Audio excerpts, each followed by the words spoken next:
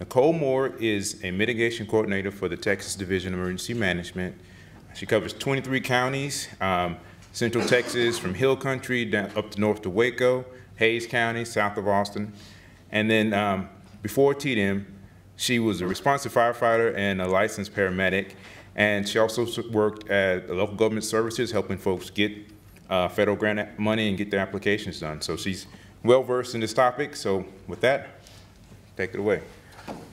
Like he said, I'm Nicole Moore. I am with TDEM, Texas Division of Emergency Management. My role specifically is to help y'all get money for projects.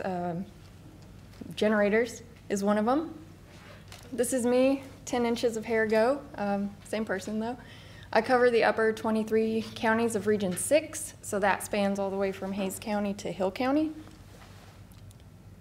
If you want to go ahead and grab my email, if not, I brought a bunch of business cards for y'all. If you have questions that you don't want to ask in front of anyone, or if you have any questions that I maybe can't answer, go ahead and shoot me an email.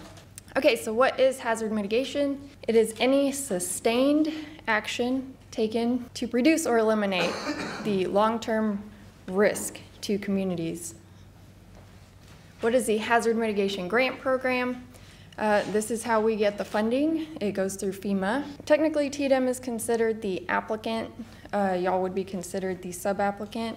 So HMGP funding follows a presidential disaster declaration. Most recently, we had Winter Storm Mara declared. We should see something about funding sooner or later. We're not sure on a time frame on that. But that's kind of how it works. And sub-applicants do not have to be in that declared area. I know it was a lot of, the lower Region 6 that was declared. You do not have to be within that declared area to apply for funding. So we do have multiple programs under the Hazard Mitigation Assistance. This is a few of them. These are offered at a 75 to 25% cost share. So the federal cost share is 75%, and then your half or your portion is 25%. So these are the different types of projects. Obviously, we're here to talk about generators today. So emergency generators is on the list. I'll leave that up for y'all to read a little bit. Okay, so in order to apply for hazard mitigation funding, you do have to have a current hazard mitigation plan. This is either done through the city or the county, with the exception of private nonprofits. This does not apply. They do not have to have a hazard mitigation plan.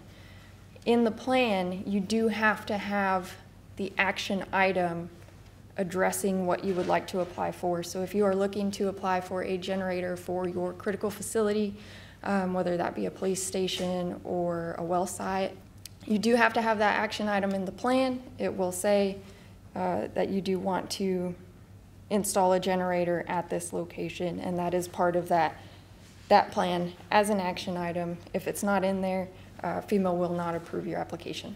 We always have our current funding opportunities posted on the TDEM website.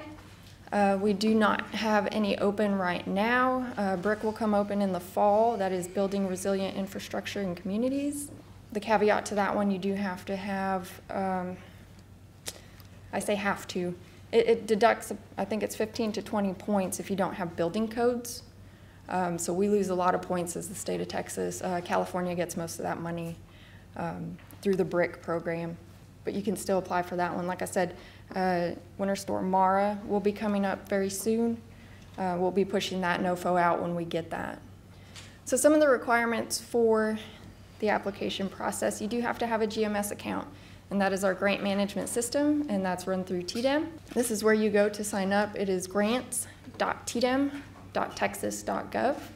And then up here where it says how to register, that is a link to a job aid if you need help registering for an account. Okay, so with generator applications, there is a lengthy requirement. So this is kind of what it looks like in our system. You have your introduction, which kind of lists out who your primary contacts are going to be. The next one down is a worksheet. I have another slide where we'll go over the worksheet. It asks a lot of questions about the generator typing, the sizing, how thick is the pad going to be, where is it going to be at, what are the GPS coordinates, is it in a floodplain, site photos. It's a lot of requirements. So the next one down is your scope of work. If it's not in the scope of work, it's not going to happen, or they can pull funding. So just want to make that very clear. Make sure your scope of work is very clear, very detailed. The costs, they are going to itemize costs. FEMA doesn't like to see lump sums, so if you can avoid that, that's fantastic. They do like to see everything lined out, though. The alternative section is going to be where you put your project alternatives. Obviously, the primary goal is to perform the project that you are submitting. The second alternative is to, I've seen examples of rent a generator when you're in a pinch, but that's not always feasible. And then the third alternative is no action, which is, not ideal. Your timeline, this is kind of what the timeline looks like right here. You just have to make sure that you're being realistic with your timeline. FEMA's gonna go over that and they'll let you know if it's unrealistic or not. I know generators are, a little hard to get these days and they take a lot of time, so just kind of keep that in the back of your mind of keeping that timeline realistic. So certifications, that's more documentation, and then below that is also more documentation. So this is what that worksheet looks like. I pulled one from a current project that we have. These are the questions that they're gonna ask. So these are the things that you'll have to gather while you're developing the application. We are always here to help, but a lot of this is gonna be put on you.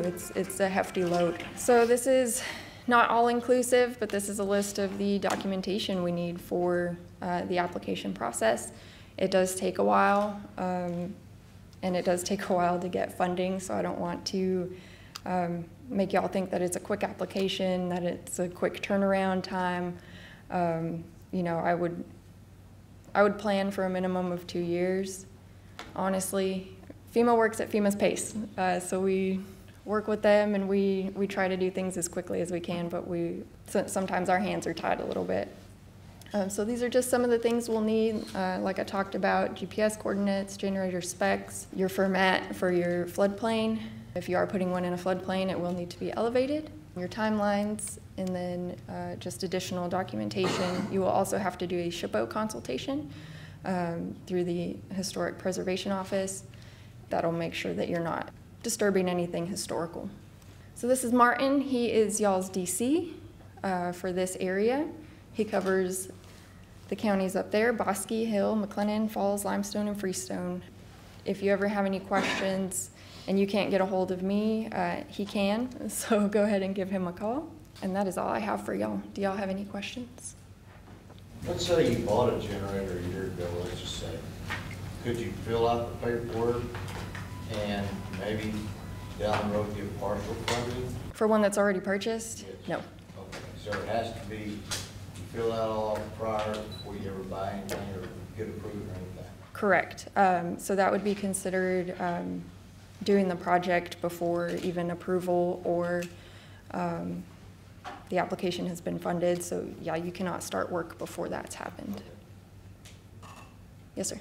Does it need to be a on-site generator, or can it be a portable generator if you have several lift stations that are smaller that may need auxiliary power during a power outage?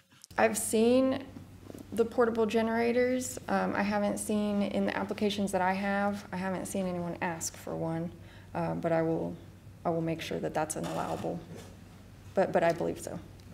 What are some of the other types of projects that could be considered for this funding that would related to maybe a utility that you've seen? So we do all kinds of stuff. We do wildfire mitigation. We do drainage projects, so like flood diversion. We have a lot of generator applications right now, honestly, but we've got a lot of different things. You can also, if you don't currently have a plan, you can get funding for that also, because I know it is required for the HMGP funding to have a plan. So you can also get funding for that to get funding for other items down the road. Quick follow-up question. So this morning we had some local emergency management coordinators visit with us, and they mentioned that items have to be in the hazard mitigation plan for the county. Is that correct? Yes, sir. Yes, sir. They have to be action items in there. If you already have a current plan, it's not very hard to submit an amendment to that. It takes a little bit of time, but if it's not already in there, it's not that difficult to get added in, if that's something you would like to pursue with the next funding cycle. Okay. Thank y'all for your time.